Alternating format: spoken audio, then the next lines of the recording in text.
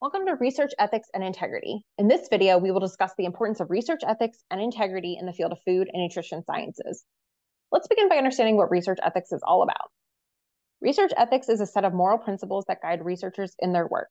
These principles play a vital role in maintaining the integrity of scientific investigations.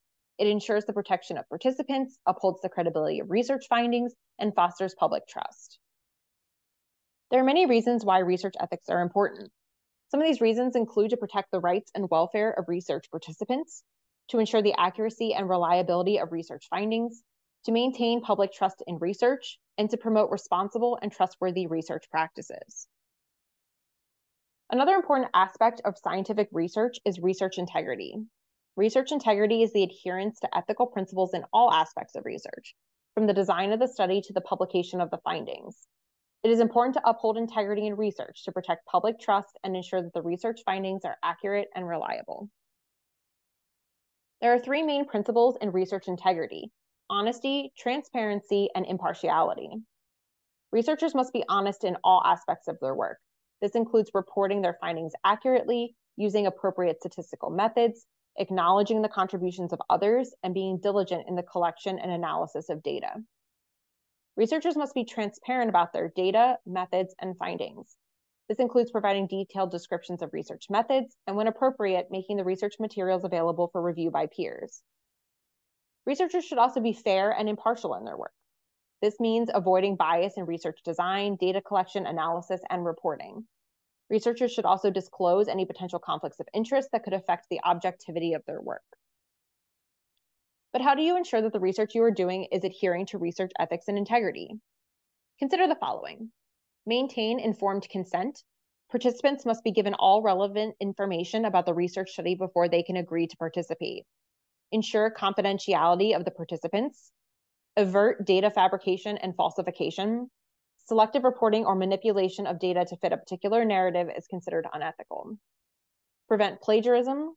Disclose conflicts of interest, and participate in ethical reviews. Research proposals can be reviewed by an independent body to ensure that they meet ethical standards.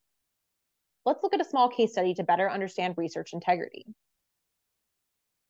Tom is a third-year PhD student working on evaluating the fiber content of commercially available baby food.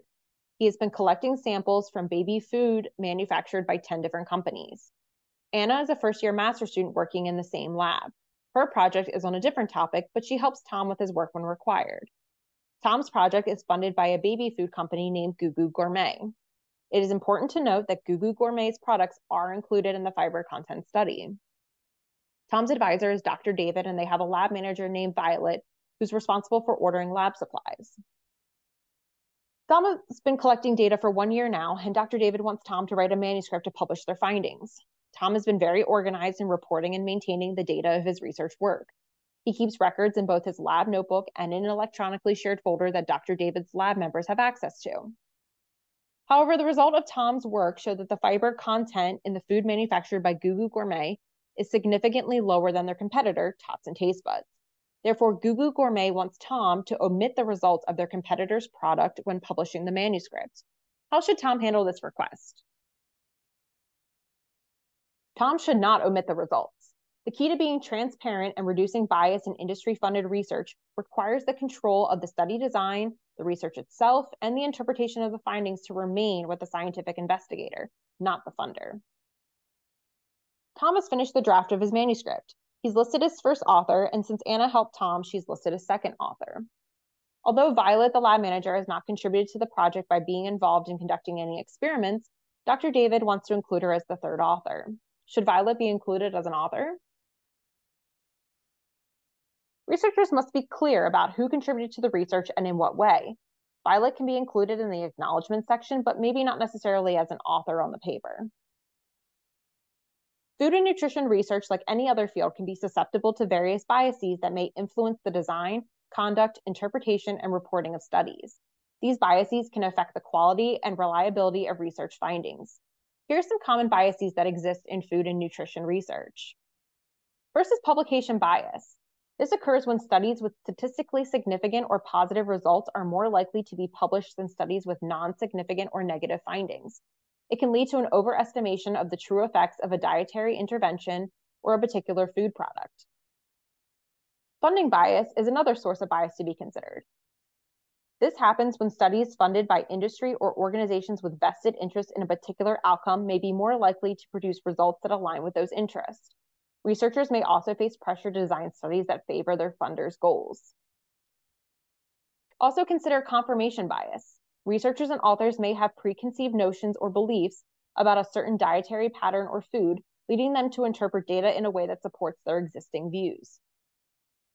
To mitigate these biases, researchers in the field of food and nutrition should prioritize transparency in reporting, disclose conflicts of interest, use rigorous research methods, and consider the potential sources of bias at each stage of the research process.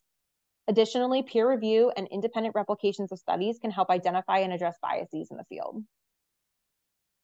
Proper training and education can help researchers to identify and assess ethical issues. It can also help to weigh the potential benefits and risks of their research and to make decisions that are consistent with ethical principles. Together, members of the public and private sector can play an important role in fostering and encouraging an ethical research environment for all. But what is your goal as a researcher in research ethics and integrity? Ultimately, it's the responsibility of each researcher to maintain ethical standards throughout the research process. Especially in food and nutrition science, implementation of these processes ensures that you're producing credible and reliable research that can advance scientific knowledge to improve public health. There's a couple steps you can take to learn more. First, make sure that you're staying up to date on ethical guidelines and review processes at your institution. Participate in training programs on research ethics offered by your institution or other scientific resources, and review literature on research ethics and integrity in food and nutrition science. Research ethics is an important issue that all researchers should be aware of as you design, execute, and analyze and publish your research. By following ethical principles and guidelines, researchers can help to ensure the validity of findings and promote public trust in food and nutrition research. Thanks for watching this video. We'll meet you in our next video.